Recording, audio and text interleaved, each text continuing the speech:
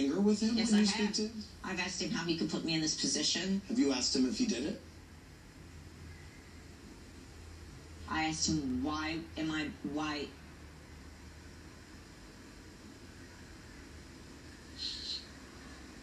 Why would you? It's okay. It's not okay. Why would you leave me with millions of dollars? I don't think that we got what we were looking for. She never showed any remorse. Even when they asked, Andy asked her, did you ask him why he did this? And her answer, she kind of stopped, but she was like, me, why me? And I think that angered a lot of people. It did me, so I'm sure it did a lot of people. Throughout the different women, Kyle Richards, she didn't say much during the whole interview. I found that in her confessionals, she was sort of leaning towards the audience, like she was agreeing with the audience. Even with her husband, they were laughing at Erika and saying how ridiculous she was. So yeah, Kyle is a snake, and she played both. The only reason Kyle was relevant this whole season was because of Mauricio and PK and that dinner and how hilarious it was. I was actually laughing. She's been in a controlling marriage for 20 years and she's still being controlled. I think that Tom lied to Erika and Erika went along with it. There's no car rolling. There's no 12 hours unconscious. It's, to me, it's transparent. And that's highly unlikely. I mean, that guy's been active, borrowing money and doing what he's been doing for the last few years. He's suddenly copped a deafen. He suddenly can't remember anything and don't know who he is. Yeah, PK, she's telling me you called my husband to apologize, and I want your husband to call my husband to apologize. Why would I call her husband? She should call her husband. Because she doesn't see him very often. Check in. How you doing, Tom? It's been 6 months.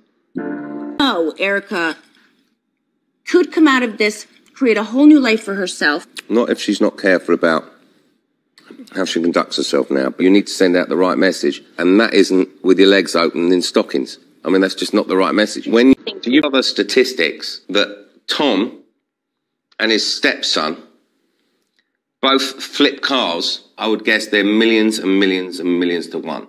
Statistically, it's basically impossible. What you're suggesting then is that Erika's not telling the truth. No, it's just inappropriate at a time that this is going on. It sends a message that you don't care. But she keeps saying alleged. It's not alleged what Tom did. What's alleged is that he's lost his mind and he don't know what day it is and he can't remember 10 minutes.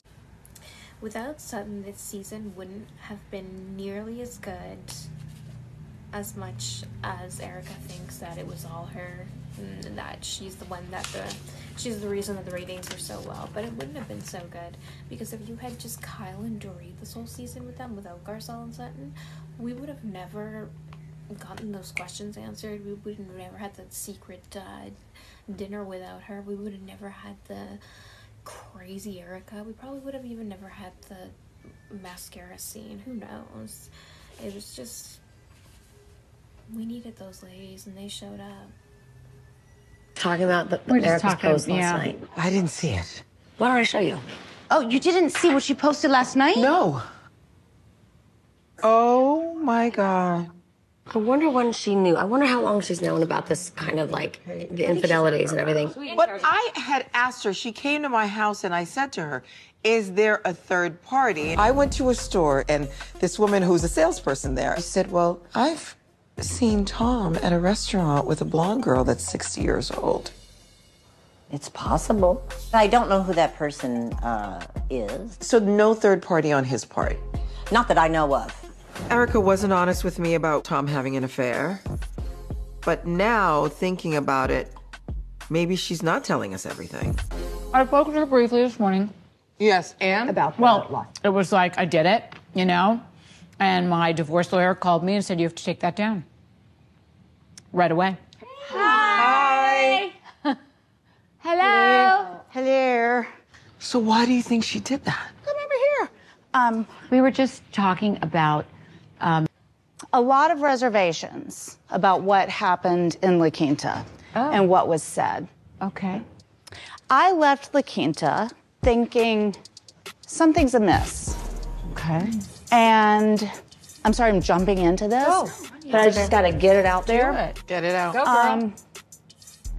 I think we are being placed in a bad position. I think that we have heard stories that, to me, don't add up. I left yesterday very concerned.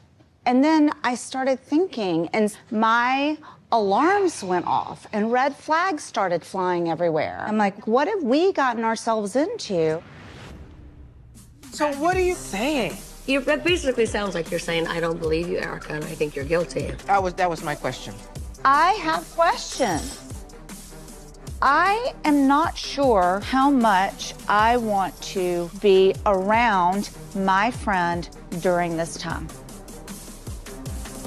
As for Crystal Minkoff, what do you guys think of her this season? I wasn't her biggest fan. I could have done without her. Honestly, I didn't think she brought much to the season. I wouldn't really care if they got rid of her. I like that they have someone Asian representing, but she was kind of a mean girl, I felt, and I don't know, I just didn't think she brought much. The only interesting thing that I thought she brought this season was the infamous leather pants. That was so funny, but again, that was Sutton. But her reaction was funny, and I like the way that she handled the situation. She was on the receiving end of jealous of what? Your ugly leather pants? The way Sutton said it was hilarious. It's not an apology. I take it back. Look up the word. It is an abuse of privacy, which is what you She didn't know you were naked, Crystal. No, she it's didn't not know even you were naked. Why are you so defensive? What was going on that you're so defensive about? You're upset because you're jealous. Period. I'm out. I'm out. No, you, Crystal. That was really. No! Come on. No, is she leaving? You can't do that. Oh, hold on 1 second. Hang on. It's your house. You need to get up and do something. I know. What did she want me to say? No, ma'am. Jealous of what? Your ugly leather pants? No. She said ugly leather pants, ugly leather pants. Okay, that's not pants. Oh my god. Oh my god. Oh my god. What's happening? What happened? What am I jealous of? Are you kidding me? No. I loved Garcelle. I loved how she was so brave to speak her mind amongst these conniving, manipulative women.